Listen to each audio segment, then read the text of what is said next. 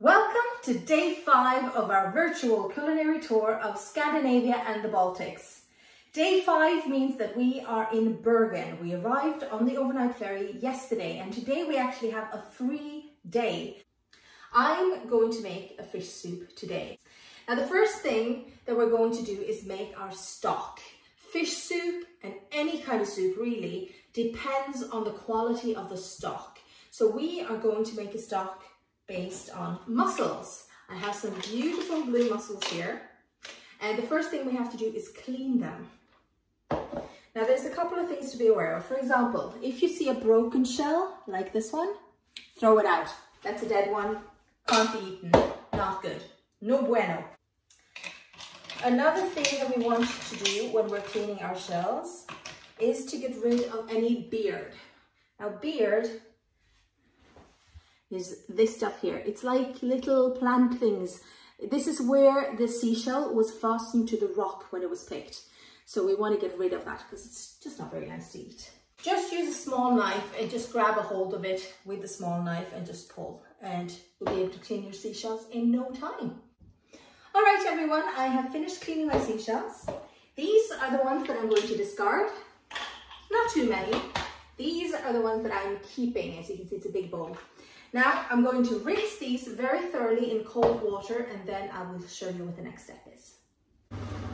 Okay, the pan is hot now. I can feel it with my hand. So I'm going to add my mussels.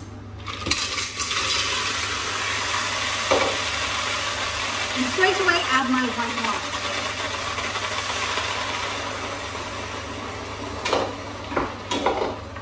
wine. Lid on and 2 minutes. I'm going to check it, and if it needs an extra minute after that, I will see. But you can tell after about 2 minutes whether the shells have opened up.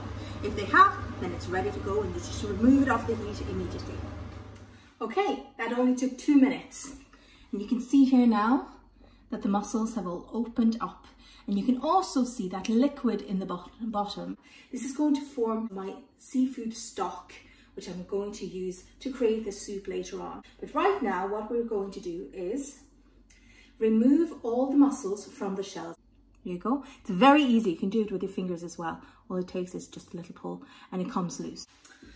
All right, everyone, I have cleaned my mussels. This is what I'm left with. Here we go. Now I'm going to put this in the fridge and leave it there until the soup is ready to serve. This will go into the soup literally seconds before serving. Here is the mussel stock that we created. This is what's left over from the white wine that we added to the pot with the mussels, as well as all the natural juices from the mussel that was released when they opened up in the steam that was created there. By the way, you can buy ready-made fish stock and use it for this soup. That's not a problem at all. In fact, that's the soup I was going to make. I had bought in the slightly fancy fish stock and I was going to use that and make the fast version of this. However, my brother is a massive soup snob, like massive soup snob. I told him my plans of cooking the easy version of this soup and he just gave me that look, you know, the one that you get from your brother every once in a while, like you are just ridiculous for even being alive. Yeah, he gave me that look and I was then afraid to put anything but the proper thing in front of him and his family. So that's why we're doing this the old-fashioned hard way. All right, let's do this. I'm adding the water, adding my stock, adding my cream.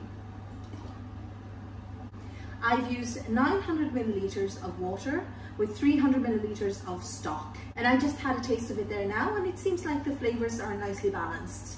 Now obviously there's going to be a little bit more flavor coming into the soup because we are adding our vegetables as soon as this warms up.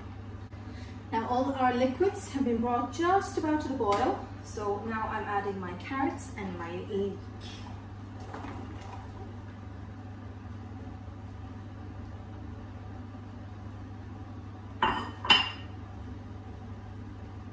And I'm just going to cook this now for 5 or so minutes, not much more than that.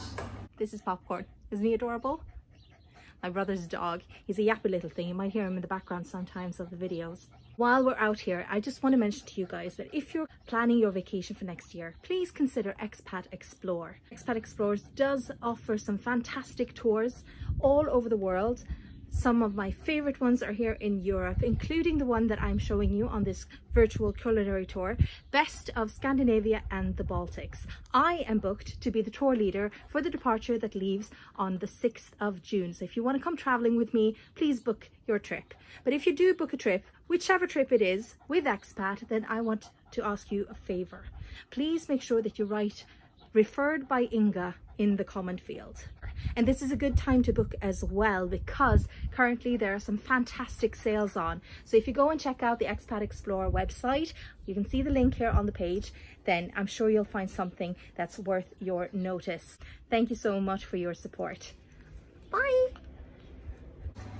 This has been boiling away for a couple of minutes now, and I'm about to add one ingredient that some of you might find a little bit strange. But this is the secret to a proper Bergen fish soup. And that secret is sugar. I'm going to add just 2 teaspoons. Once again, not terribly accurate with these measurements. That comes from experience. I've made this quite a lot.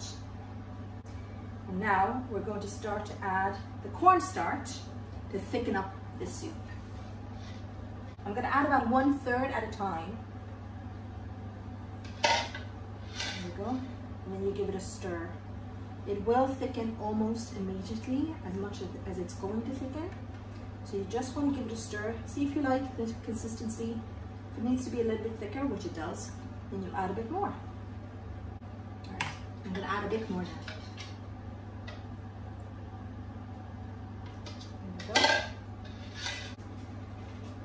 And it needs a little bit more, so I'm going to use the last of my cornstarch.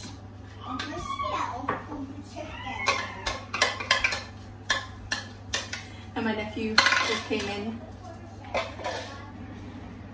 think they're getting hungry. Starting to look really nice now. And now I'm going to add a little bit of lemon. Just a squeeze. It adds a little bit of freshness, a little bit of acidity to it. All right, time to taste. Sweet. Let's taste.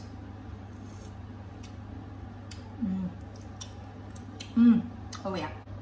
I've added the fish, and I'm just going to leave it for literally 1 minute just to cook through, but just cook through.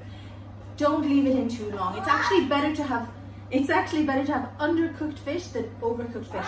Certainly if you're using fresh fish. I have my freshly peeled prawns and the mussels that we cooked earlier ready to go into the soup, but only once it goes into the bowl, that's when I'm going to add it. I don't want to cook it in any way. Now I'm looking at the fish here now, and it's starting. Yeah, it is ready. So we're ready to plate up. And here we go. This is the finished product. I hope you guys enjoyed the video.